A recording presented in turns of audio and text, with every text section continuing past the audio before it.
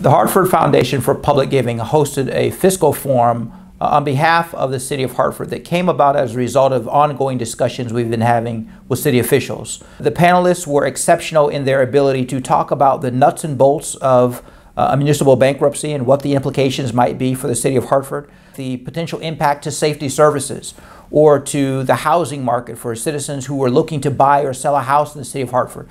We were able to talk about the implication to the public school system. So these were issues that were raised by the residents, that were priorities of the residents. So to have them hear directly from individuals who had firsthand experience was something that the feedback that the residents gave us was exceptionally valuable. This was not intended to be a one and done. This is going to be an ongoing series of conversations involving residents and other stakeholders, because whether or not the City of Hartford files for bankruptcy or ultimately has some form of state assistance and intervention, it is critical to understand that these are structural problems that won't be fixed by a Band-Aid. And the mayor made that very clear, that we have to move the City of Hartford from solvency to stability to ultimately strength. These have to be sustainable solutions, but they can be done. It will take the collective will and leadership. Very difficult decisions will have to be made, but at the end of this process, this community is much more informed and prepared and equipped to not only participate, but to understand what would be needed after to move this city to success. Having held the initial discussion, people are asking what's next.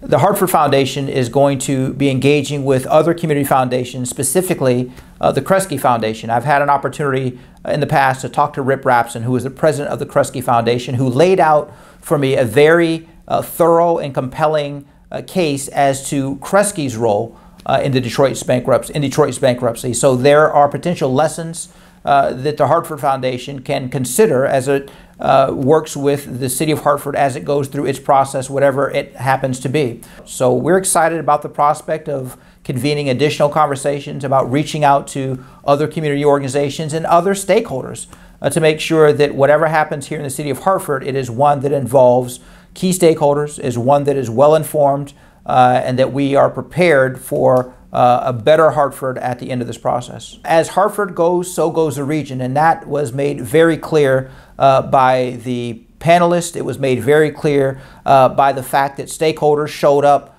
from the City of Hartford and across the greater Hartford region. So again, thank you for the participation, the commitment, and the concern. This will absolutely be a process that impacts, but more importantly, involves all of us.